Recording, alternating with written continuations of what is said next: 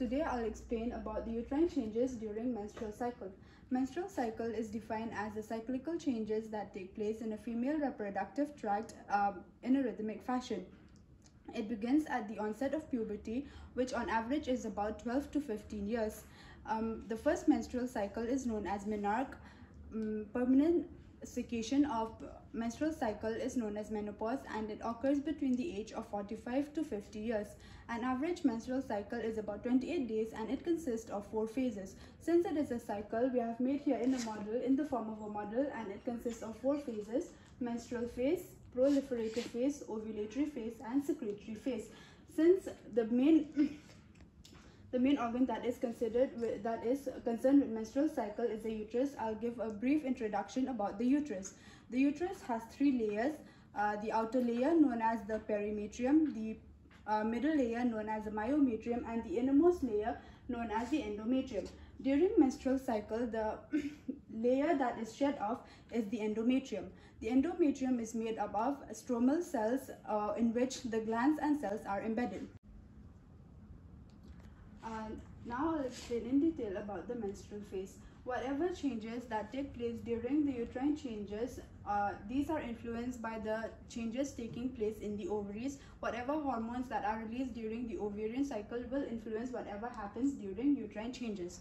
Now, during menstrual phase, it is considered as the first phase of the menstrual cycle. It lasts for about 1 to 5 days.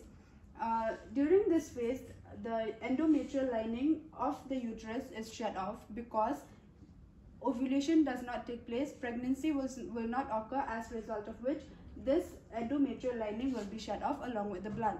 This process of shedding of the endometrial lining along with the blood is known as menstruation.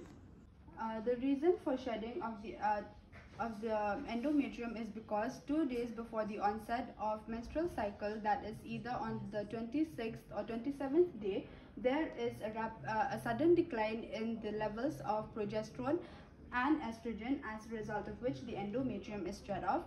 Now I'll explain in detail about what happens to the the endometrium during menstrual cycle. First, there is a shrinkage or an involution of the endometrium.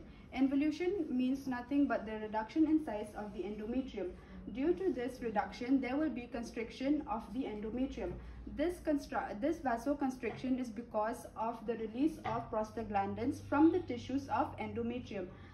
Prostaglandins are nothing but the tissues that are the substances that are released from the tissues of endometrium.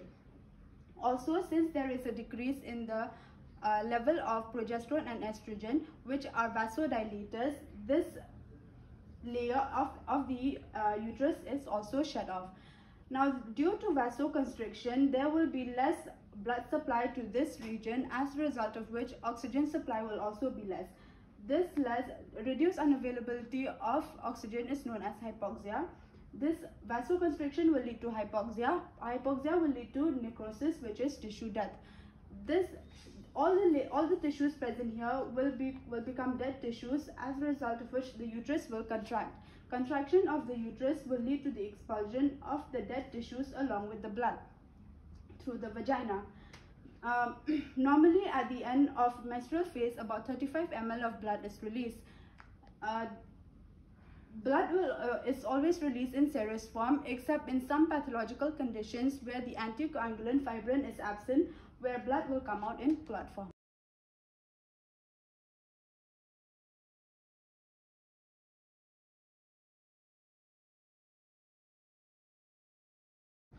Menstrual phase is followed by the proliferative phase, which is between the 6 to 13 days of menstrual cycle. It is when the menstruation stops and the ovulation begins. It corresponds to the follicular phase of the menstrual cycle.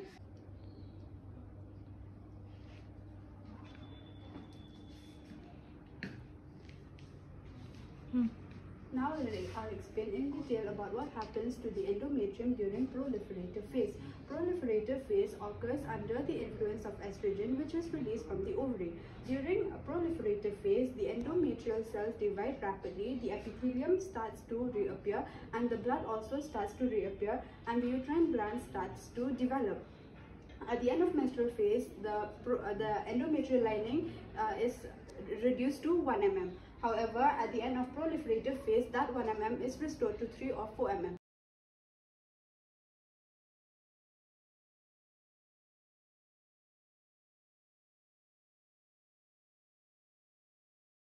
The third phase of uterine changes during menstrual cycle is the ovulatory phase.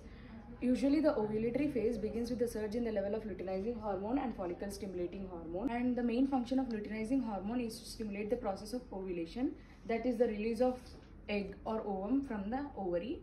And during this ovulatory phase there are many changes that occur in the levels of ovarian hormones. Those are progesterone and estrogen. During this the level of progesterone increases and estrogen decreases.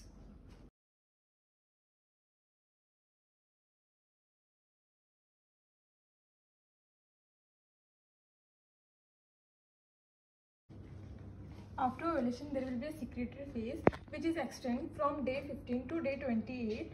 It is between ovulation and the menstruation of the next menstrual cycle. After ovulation, the corpus luteum is developed in the ovary, which is responsible for production of more amount of estrogen and the progesterone.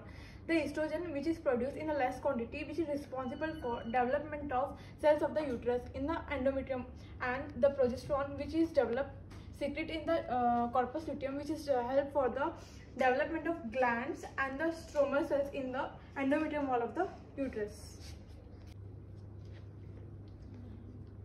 Now I will explain about the changes taking place in the endometrium wall of the uterus during the secretory phase. Because of increase in the production of the progesterone and estrogen, the glands present in the endometrium wall of the uterus, they become increase in their size, and the blood supply to the endometrium wall, it will be increased. The stromal cells become increase in their size because of accumulation of glycogen and the lipids. The appearance to the blood supply to the endometrium wall of the uterus also increase, and the thickness of the endometrium wall become till 6 mm, which help in the implantation of the embryo during the pregnancy. If fertilization is occur, the embryo will be implantation in the endometrium wall of the uterus. If it is does not, then the endometrium wall of the uterus will be shed off during next menstrual cycle.